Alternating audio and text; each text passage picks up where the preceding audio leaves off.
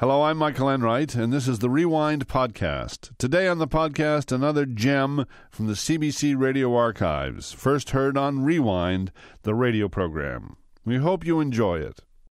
It was a book interview like no other. Donna Williams was a 29-year-old woman who had written her autobiography called Nobody Nowhere. As a child, people had thought her retarded or deaf. It turned out she was autistic. Peter Gzowski invited her to be interviewed on Morningside about the book and about her life. The resulting conversation, which first aired in 1992, is an astonishing insight into the world of one autistic woman and into the power of the human spirit. Donna Williams started by reading a poem she had written. In a room without windows, in the company of shadows, you know they won't forget you, they'll take you in. Emotionally shattered, don't ask if it mattered, don't let that upset you, just start again. In a world under glass, you can watch the world pass, nobody can touch you, you think you're safe. But the wind can blow cold in the depths of your soul, where you think nothing can hurt you, till it's too late. Run till you drop, do you know how to stop? All the people walk right past you, you wave goodbye. And they all merely smiled, for you looked like a child. You never thought that they'd upset you, they saw you cry. So take advice and don't question the experts. Don't think twice, you just might listen. Run and hide to the corners of your mind, alone, like a nobody nowhere.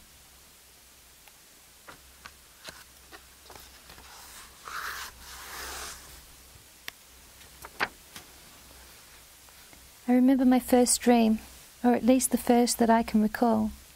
I was moving through white, with no objects, just white, and bright spots of fluffy colour surrounded me everywhere. I passed through them and they passed through me. It was the sort of thing that made me laugh. This dream came before any others with shit or monsters or people in them, and certainly before I noticed the difference between the three. I must have been less than 3 years old, and the dream depicted the nature of my world at that time.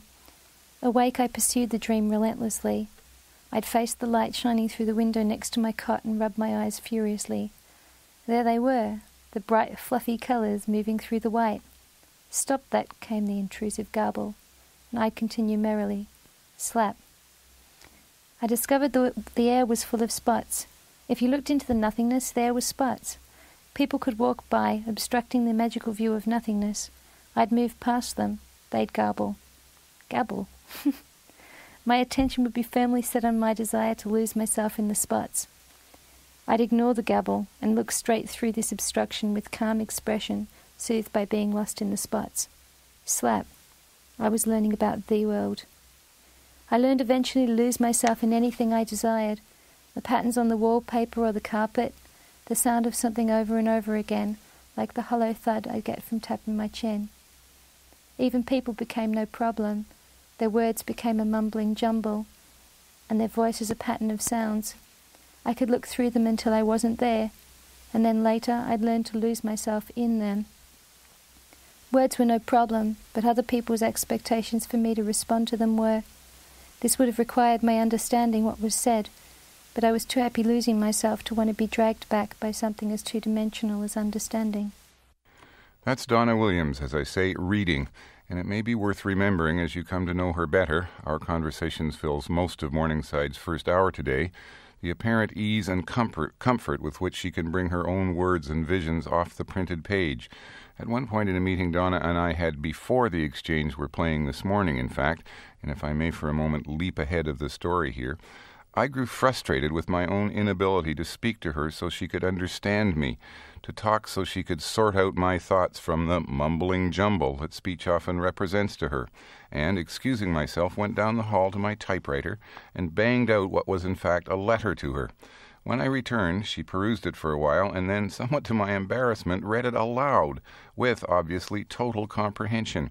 As you'll hear her say later this morning, she is the opposite of illiterate. For her, the written word, sometimes even her own, is the key to freedom. It's speech, and sometimes sight and hearing too, that is the prison. The dictionary definitions of autism, which tend to talk of self-absorption, even morbid absorption in the case of the concise Oxford, are not helpful. Autism is a rare condition, but a troubling one. It affects about 4 children out of every 10,000, usually, though not always obviously, boys. As Donna was, many autistic children are thought to be deaf through their apparent failure to pay attention to the spoken word, or worse, disturbed. They can gaze into space, ignoring what is said to them, or repeat endlessly the same monotonous patterns of movement, sometimes at some risk to themselves. No one really knows what causes autism, though Donna's breakthrough book gives some clues, nearly all of which seem to point to a physical or a chemical imbalance. The interview you're about to hear, actually 2 interviews, for they take different forms, took place under unusual conditions. A couple of days before we recorded it, as I've indicated, Donna came into this studio. She needed simply a chance to get accustomed to me, to hear my voice. Unfamiliarity is much more than an inconvenience to her, it's a threat. She needed to know what I would ask her, and together, this is what you'll hear in the first part, we worked out a set of simple questions. Then she went away and painstakingly wrote out her answers, which she would put, as she said, into the holes between my questions. She needed the lights dimmed, too. Bright colors, even the bright, fluffy colors you heard about in her poem, can shatter her. It's as if much of what we see or absorb in our reality is, in her different reality, exaggerated and distorted.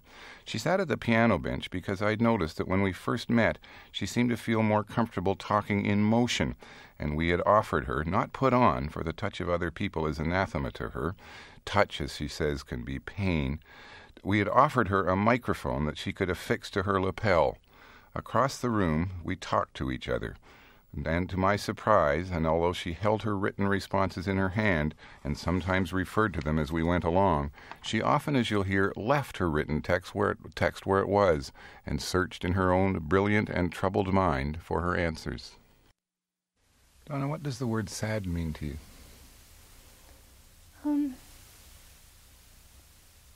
I think one thing I would like to say about sad is that before, all emotions were so high that I couldn't tell the difference between one or the other, and I also couldn't tell if whether the emotions were just some kind of body thing or whether they were feelings. So it, for me, just all felt like tidal waves, and that made me feel very, very scared. So I thought I was dying or something really awful had happened, but I didn't know what it was, because there was no interpretation of any of the emotions. I think that it was very difficult for me to tell happy from sad from scared, because all of them were so high-pitched. They all just went straight to feeling like scared. So I think, though, now that I value having sad, just like I value any other feeling, because to know what it is, to name it and know it belongs to me, and that it's part of me. It makes for me the difference between just to function and to experience. It's, for me, emotions are the difference between to appear and to be, and I would prefer to be. What does the word lonely mean to you? Lonely. One thing about lonely is it's very hard to recognize lonely when the first response to lonely is to disappear in something else. Once you have disappeared into something else, you are oblivious to everything and yourself. So where is lonely? Lonely's gone. When you become a spot on the wall, when you can't find you, you're so absorbed in that. There's no lonely. The processing of lonely doesn't happen that easily. I think it's also very hard to be lonely when I feel part of things, like the spot on the wall, like a bright coloured light. It translates so quickly from lonely into being caught up in the sensory experience of something. And it's such a place of no interpretation that lonely often doesn't happen. Alone happens when I am away from my emotions, or I am away from being able to get lost in different things. Then I feel alone, but I'm not sure I'm lonely. What does the word love mean to you? Love. Yeah. I think I would like to say what I think love is not. I think love is not about people wanting you to do things just because they're ego needy. And I think that love is not about assuming that your definitions are the same as some other person's. And love is not about wanting a person to perform as though they love when they don't even know what they feel, and they don't know what love is, so they don't miss it in its absence. And love is also not about touching someone. When I think of what love is, I think that I know what it is to love too. I love to be with streetlights, pink streetlights. I love to be with chandeliers. But I don't experience this love too as love, the kind of package deal thing of respect and care and understand. I shift from each one of those ingredients to the other. I don't experience as the package deal.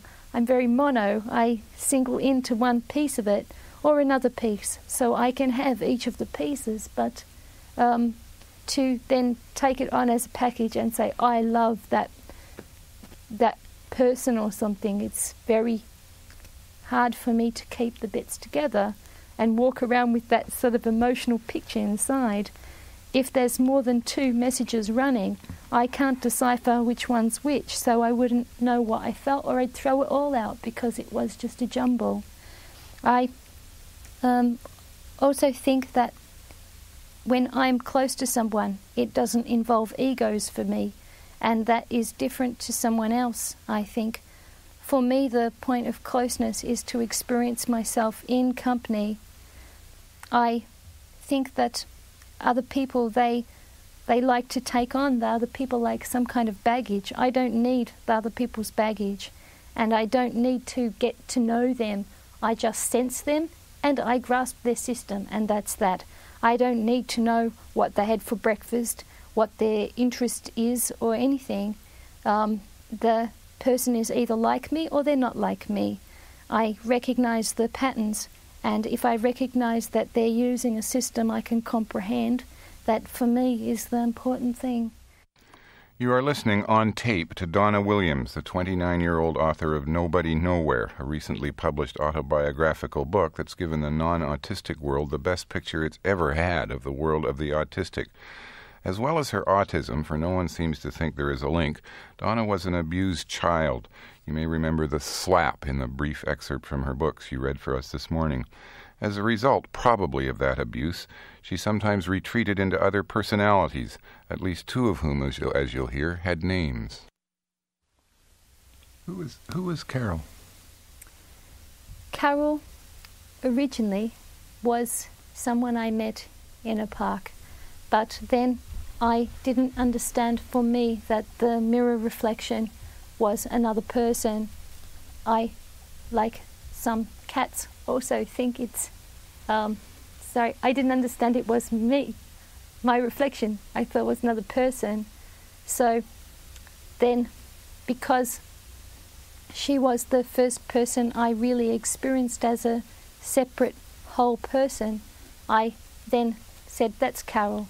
And then I decided that I would become this picture I'd put out there of who she was, and that I would become everything the people would like, pretty much to keep them at a distance from me, and also some for survival. But by keeping them at a distance, they couldn't know me. I could feel safe. I could feel always hiding. But Carol was like a repertoire of acting normal rules. Her language was a repertoire of situation comedies, commercials, which just got more refined, and mirroring of other people's conversations and funny bits, which just got more refined. Later, in talking, just Carol would seize upon bits and pieces of what they'd say and they would trigger other stored bits and just come out with some verbal garble. If it made them laugh, that was all that mattered. If it kept them away from affecting me personally in any way, that was all that mattered. If it kept me away from being aware of my own emotions and my own body, that for me was all that mattered. It was like using yourself as a puppet. And Willie, who was Willie? Willie was started when there was a night light that goes into a PowerPoint. Was iridescent green, and it was under the bed. But I thought I was about 2, 3, and I thought this was eyes before I understood the idea of eyes. Just these green lights were eyes. And I was so afraid of this inside myself, I built up a picture that this was a bodiless person with green eyes. You couldn't see the body. And so then I feared this, but I also feared my environment.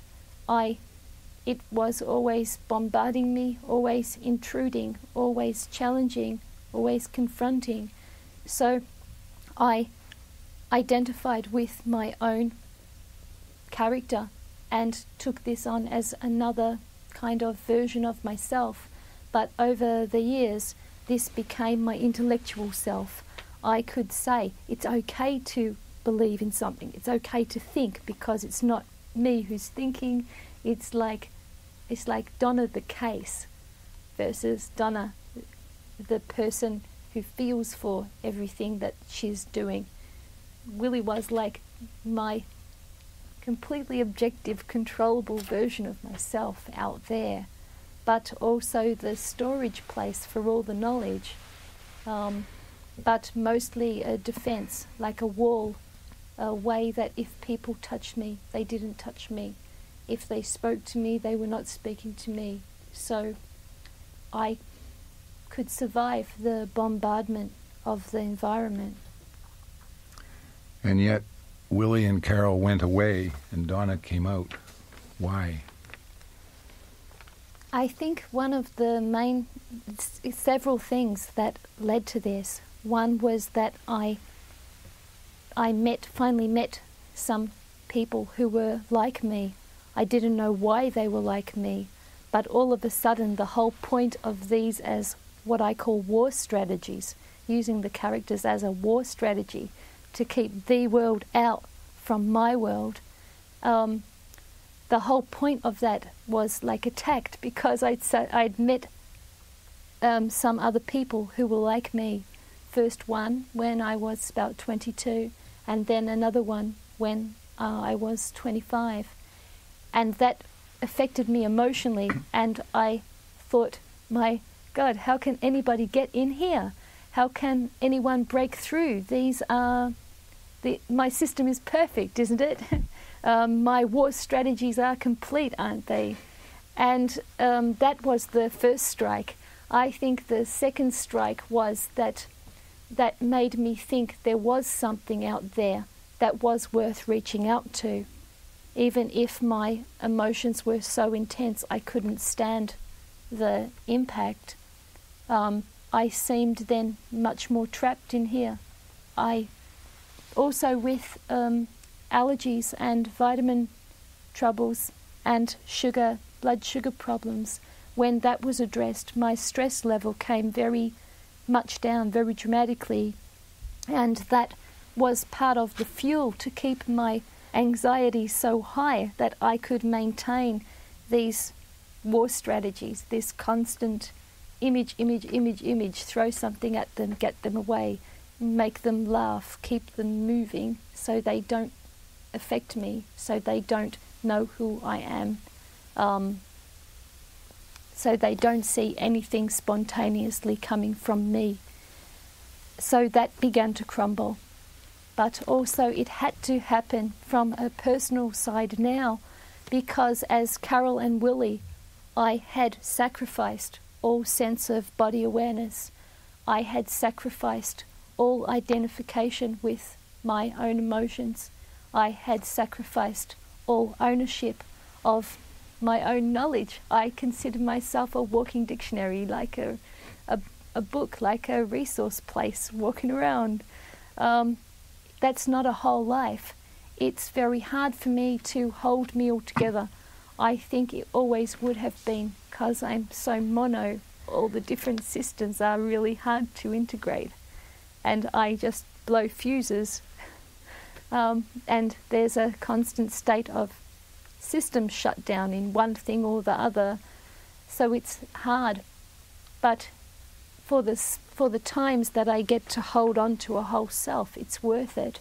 It means the difference between functioning and experiencing. It's not just living as a puppet, it's being a person. And everyone else has a right to that, and I have a right to that, and I have to give myself that right to that. What will autistic people get out of reading Nobody Nowhere? One thing, most important thing, is to know they're not alone. To know that everyone in the world is not just people who go by a different system. To know there's other people out there like them who will be able to relate to them in their own way. I think also to have faith in their own abilities, and that there's a lot of abilities in that word, disability. I hear from a lot of autistic people, and I know of some even very young autistic children, 10, 11, 13 years old, who have read my book or want to read my book, or one who reads it, who has read it a couple of times and keeps it with her as like a way to confirm for herself that she is understood, that she's not alone. That's a very, for me, direct effect, an important one. I think also that it is good for other people to see that there are other ways to help autistic people. I don't think there's any snap your fingers cure, but sometimes it is like that it will give some people some shortcuts so that the autistic people don't have to suffer for other people's trial and error so much. Understand? Yeah. But also I'm only one person. Just because the things have worked for me doesn't mean they're going to work for everybody else. Some people say autism is a disability. I want you to talk about abilities within the disabilities of autism. Come and see me buzz on a pink street light. I think my appreciation of colour and sound, pattern, order, smell and the texture of things stems from difficulties in the integration of my senses.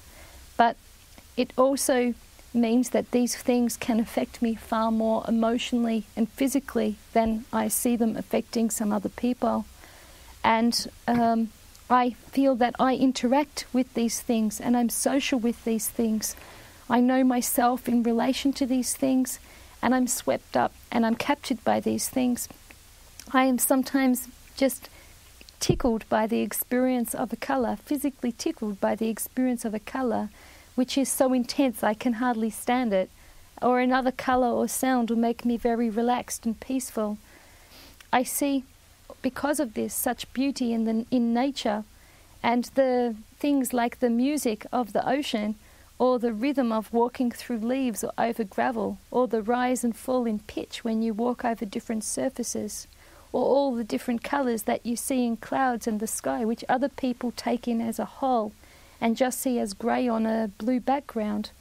I see the grass, like all the different colours of the blades of grass. It's like a mosaic. Other people just see green. I think because they don't see all these things, other things, that they go on finding perhaps excitement in very constructed things, maybe things that rob from each other. I don't. So I don't know what I'm missing there. I question whether I am missing there. I think also my situation means that I know how to allow people to have the space to own themselves. I don't have any ego need to have a part of them or to leech on them or to become entangled in them. I also don't judge their relative value outside of my direct experience of them. Sometimes also I feel that I'm very, very free. I feel like I'm part of the wind or part of the rain, very intimately at home with nature. I don't see this as disability, but among people I have trouble with the mechanics, and sometimes I have very big trouble with the mechanics. But my troubles don't have to rob me of the people world. Other people just don't know how to communicate with or be with me in any other way which would make more sense to me. And some of them too arrogantly assume that their reality is the only reality, the only healthy one, the only so-called normal one. And I think they miss out on a lot because of that. That's what I want to say. Thank you. That's Donna Williams, if you're just joining us, and she's talking about some of the aspects of her remarkable new book, Nobody Nowhere, which is published by Doubleday. I'm Peter Gzowski. You're listening to Morningside on CBC Radio. The first section of which this morning, as I've been indicating, has taken an unusual form. The part you've just heard of my conversation with Donna Williams, which took place last Friday, was, if not rehearsed, at least prepared for. Written questions on my part, carefully worked out answers on hers. But when we'd first met, Donna and I had seemed to get along as I groped for ways to make myself clear to her through the prism of her understanding. I'd asked then, after we'd agreed on the written technique that you just heard, if when we finished we could just talk some more off the cuff, if we could at least have a chance to hear the kind of extemporaneous remark. I don't know if you heard that as she was saying. She said, "Come see me buzz on a pink streetlight." That wasn't in her prepared answer. Donna was uncertain about that. Translating my reality into hers is work for her, and she was hesitant about letting her difficulties show. "I am not my problems," she said once, and more than once she said she didn't want to be part of a freak show, Donna the case as opposed to Donna the person. But I'd been moved by her, and I wanted other people to have a chance to meet her as I had met her earlier. So last Friday, with her permission, when the formal part of our interview was over, we kept the tape rolling. Can we talk some more? I don't know. I don't either.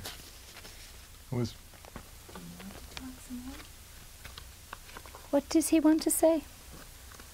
What does Peter want to say? What do you want to say, Peter? Ah, that's the first time you called me Peter. I'm curious. I will. No, I'm here. How do I feel? We will talk for 15 minutes, like I said. Yes. I'm very moved. You touched me when you talked about, and this. I'm almost jealous of you. Mm. Do you understand? No, but you can say it. It's your words. Well, you see things I don't see.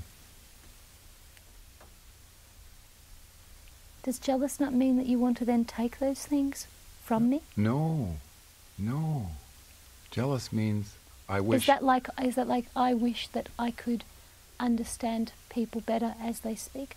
It means, yeah, but it means I wish I could see, sometimes wish I could see what you can see, but not to take it from you.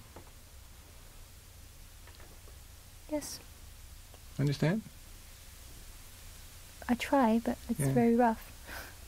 Yeah. Maybe that's why I think that the whole point is for you to say it for you, so that you can clarify what you think and feel. Because if I can't make good sense of the significance of what you've said, then is that not the point for you to speak, is to further know what you believe and feel? Yeah. Oh, yes, I understand. You were reading your answers, but you weren't reading your answers. Yes. So it's as if the words on the paper were just a map that you wanted to go back to from time to time. Yes. Because it was all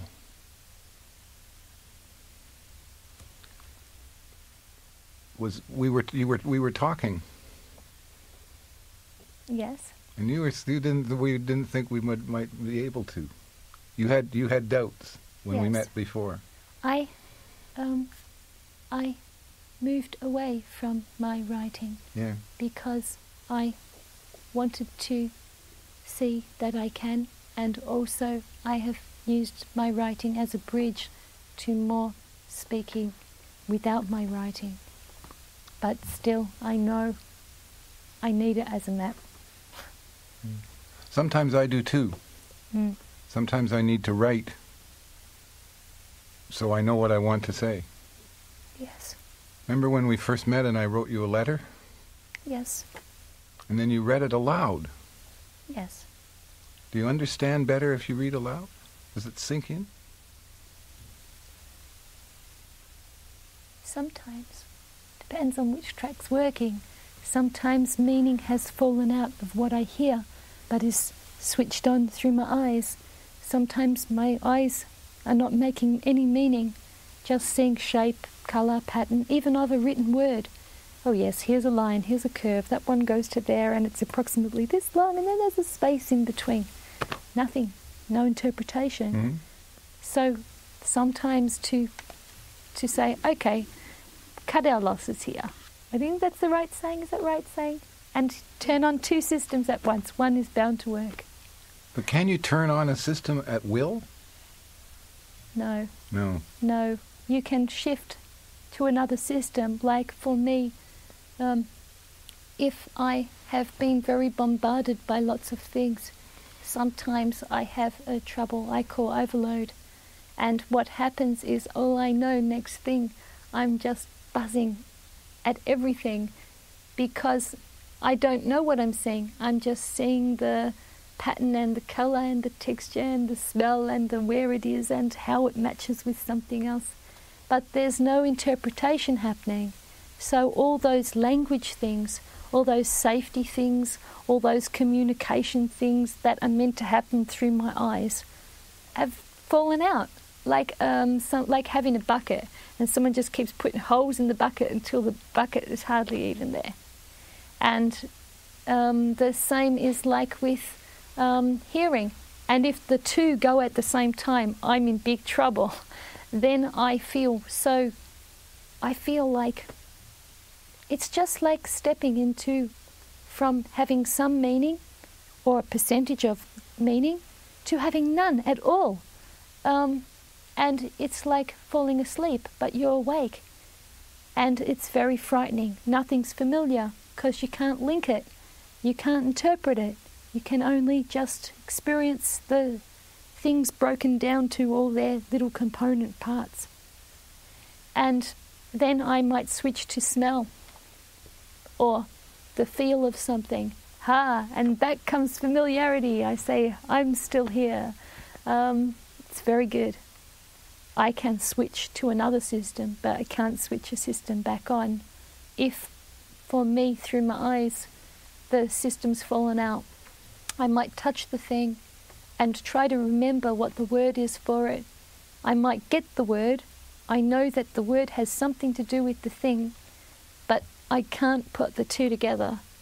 And when it comes back, if it's a wall or something, I've never loved a wall so much as when the two go click and I say, hey, that's a wall. I know what it's for. I know what it's made from. I know what it's connected to. And it's like, it's more than waking up. It's not like being asleep. It's like being dead. And it's more than waking up. It's like coming to life. And you just love the first thing. That's it. Could be the floor. Could be the sound of your friend's voice that you realize isn't just a pattern. You put it together with the person and say, hi, I know you. It's good. How much better is it now that your diet is better? Comprehension. Oh, wow. I want to say about this. About diet? About comprehension, okay. Especially. When I was younger, till I was about 9, I could speak, but it was all stored things. And when I got to reading the dictionary, I got more and more meanings in here, so I tried to interpret that way. And I was still, they thought, she can't hear us at that time. After this, I realized that if I spoke as they spoke and tried to imagine what I meant as I used their words, then I could get meaning. So I shadow spoke, yes, like speaking spontaneously. As the person speaks, you speak as them. Eventually not even a second delay, as them. And then you shut your mouth and you can just speak in here as they speak, like you speak. Say anything, yes? I will say anything, yes. And if I keep talking, you can shadow speak with me. Yeah. There is no delay in that It's at like all. that. And That's I try astonishing. to think, what do I mean? What do I mean as I'm speaking as you? I'm trying to do it to you, you see, and it doesn't work. But what I did then was this became my whole comprehension of language was so hard because I never got any time to think, well, what do I think of what I've now worked out what they've said as me being them? And there was no space because they then sit there with this face wanting a response and there's been nothing happening. I've been interpreting. And so I just will look and say, that's a nice wall. Whatever, first thing I can do. That's makes you very trapped. Makes you think, what's the whole point of this talk? Once I was 22 was the first time I understood that people did not do this. This was 99% of my comprehension. After fixing up my allergies, sugar problems, vitamin problems, I started to hear people more directly, and I was hearing with comprehension, just a percentage, but far more directly. They could speak with their own voice. I didn't have to bother speaking with their voice and trying to work out what I mean speaking as them. And it was at first maybe 15%. It's improved. Now in good circumstances, familiar place, familiar people, used to the voice, so I can tune out all the intonation, tune out all the rest of the visuals, tune into the meaning of the words. Can hear directly sometimes 70%. When it first was, this was mostly after the book, I felt so affected. I thought, wow, it's like, stop, I'm not deaf anymore. I felt like I was meaning deaf. I was meaning deaf and I was meaning blind, especially meaning deaf. And then I felt the whole world has opened up. I thought, hey, it's not me being here with you as you and me also being here as me. There's actual thing as company. There's other people. It's really strange, but very good. Do you remember telling me that about you're the opposite of illiterate? Yeah. I thought that was, the book gave you the freedom. I mean, the freedom's already there. Tell me that again, can you? Would you, please? I remember what you said of yesterday about, I read about some things that you have to do with illiteracy, and I said I felt I was in some ways the opposite to illiterate. Like with, there's two ways I can explain that, two very different things. One was that I read my first 10 years very, very fluently without any meaning, and they said, Donna, you've got no intonation in it. And so I just put it in anywhere that I thought it would go. And then they realized slowly there was no comprehension. That, to me, is like illiteracy. But there's another whole thing, which is now I still have trouble reading with meaning. It falls out in parts, percentages. I get some bits, I string the rest together and make the rest up, whatever. But with hearing, it's like the hearing version of illiteracy, very much. But to assume that then the person's not intelligent inside, to assume that then there's no mechanics happening in there of them bringing something from themselves outwards, is very ignorant. You can't assume just because you don't see you're making an effect that those mechanics are not being worked through slowly. Things got in, but they weren't processed. They got processed slowly over time. By then it was out of the context that they started in. So all the linking of those things that got worked through, it got linked, but now back here in the back of your mind, no direct access. This is for me important because music and art and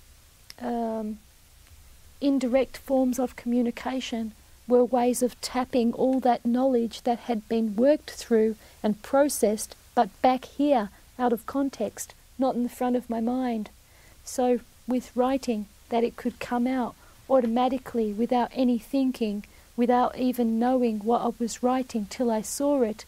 This was very important for me to access all this knowledge in here I was unaware I had. And the reason I was unaware I had it is because as the things come in, it's like a blocked sink. By the time it clears, it's the next day, or it's another room, or there's other people talking now, and there's no way to access it until you get a tap. You turn the tap on, out it comes. That tap can be art, that tap can be dance, that tap can be music, that tap can be writing. All the things that are indirect, that allow this free flowing. Just because one path's blocked doesn't mean they're all blocked. Turn on another system. Who first read the book? Me. Yeah. Who second read the book? The second person was, I took it to a child psychiatrist who worked at the hospital where I worked as a temp, and I didn't know him, but I took it in and I said, here's a book I've written, and I told him I wanted him to tell me what kind of mad I was, because I didn't know what was going on in there. I knew I wasn't stupid. I didn't think I was mad, but I kept being told I was mad. So what else could I have called it? I knew I'd been called autistic, but I didn't know what it meant. I just thought it was an adjective that meant withdrawn. And that's all. I probably got it from a dictionary. Adjective means withdrawn or something, I don't know. But that's all I knew. So I never thought this word could account for what was happening. Would have been helpful if someone explained it. Was the manuscript, did you type the manuscript, or? Yes. Was it as long then? I mean, was it a complete book? It is as long as it is now. It was almost non-stop for about 4 weeks. I know, very short time. 4 weeks? But there was no thinking. There was no thinking. It was just this. It's just this. Other people take longer because they have to think and know what they're writing. I didn't know till I saw it. That's what happened. Let me say to the radio that when Donna says this, she's moving her fingers like a keyboard. Now, did the child psychiatrist know how good it was? Yes. What did he say? He got very excited, and he said, what was I going to do with it? Mm-hmm. I told him I was going to tear it up into little pieces and burn it. And he was very upset and excited and said that it was an important book and that could I please let him send it to an expert in autism. And so, because I still wanted to find out why I was like I was, I agreed. And then that woman, she had some books published, and so then she asked if she could send it to her publisher, and she talked to me of why it was important. And so I said, yes, that she could. I have the feeling you still don't know how important it is. I have the feeling I still don't that you still don't know. Getting there slowly. When I first went to talk of the book and publicity and things, I had really no idea. And I just thought, oh, well, they all seem to know. So I had a very sketchy idea, very sketchy. But I know that there's many things I believe strongly in. I know that the things that have happened to me have happened to others. I know that there's a lot of misunderstandings out there that are hurting both the parents and the autistic people, and that by me letting other people read the book, they can start talking, they can think of other ideas, they can form other programs, they can help bring other avenues to autistic people to tap what is in there but not accessible. They can acknowledge that there's a lot of abilities in this person they consider disabled. Many things like this that I understand. Are you getting tired? Yep. Had enough now, Dara. Have you? Want to go? Yeah. Can I say something? Not a question. I just, in the book it says the best way to, the one way you can talk to Donna is to talk out loud to yourself about her. And I just want to talk out loud to myself and say how grateful I am for Donna talking with us, because it's hard work for her, and it's an exhibition of the same kind of strength and courage that's in the book. So I'm very grateful. Donna, thank you. It's all right, Peter Gzowski. You got both names now. I appreciate that. Thanks. That's Donna Williams. Donna's book is called Nobody Nowhere. It's published by Doubleday. And the Dara you heard her speaking with just at the close of that conversation, there was also a reference early on, is Dara Rowland of Doubleday Publishers. And perhaps it's appropriate that Morningside offer our thanks to Dara and to Donna for this hour of radio. Peter Gzowski with Donna Williams. That interview first aired on CBC Radio in 1992. If you'd like to hear more great material from the archives, tune in to Rewind. It airs Sunday nights at midnight on CBC Radio 1, and the rest of the week, Monday through Saturday at 2 p.m. and again at 5 a.m. on Sirius Radio 137. I'm Michael Enright, and I'll be back next week with a new episode of Rewind.